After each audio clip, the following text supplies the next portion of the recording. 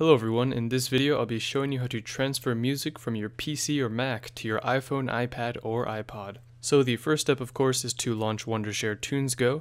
After that we're going to go to the Device tab and connect our iOS device. It will then connect and sync that with TunesGo. So now that our device is connected, we're going to go ahead and go to the Music tab.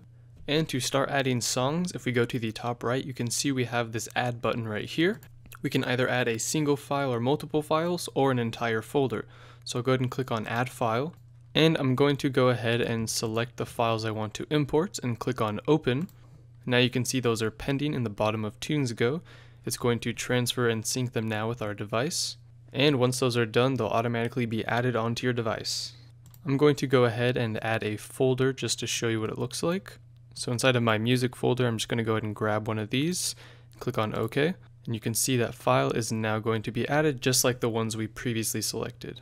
And another way we can add songs to our device is by actually opening up our Finder or Windows Explorer folder and locating the songs. And all we have to do is drag and drop those into TunesGo. And of course the amount of time this will take depends on the number of files you have, but in general it's a pretty quick process.